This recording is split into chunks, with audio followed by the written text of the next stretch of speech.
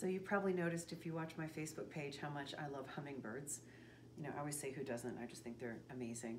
I don't think you could ever have too many birds or hummingbirds or butterflies or flowers in a garden. So I love this ring. It looks like a beautiful jewel-covered hummingbird done in black rhodium. There's so much hand labor in this.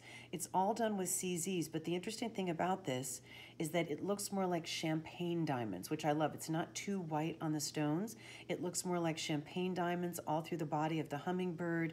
And then you have black rhodium on the body, black rhodium on the branches, 18 karat gold over sterling silver on the band, and of course on the flower and on the beak. So it's all done over sterling silver, but the combination of the black rhodium and the 18 karat is stunning with the stones. So I would highly recommend wearing this on. So here it is on a middle finger.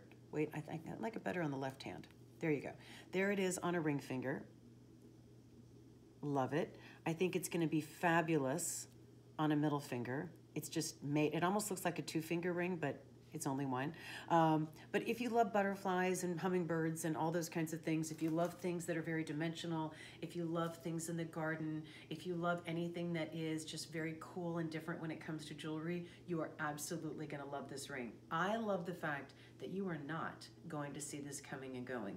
It is handmade in a beautiful little workshop in India by artisans who take great pride in their work, and it's not something you're going to see in big stores or even regular jewelry stores or catalogs or anything else. It's that little piece of exotic and different and beautiful that all your friends are going to go, oh my gosh, that's the coolest thing. Is that a hummingbird? Why, yes it is. Thank you so much. So that's the hummingbird on a little gold flower.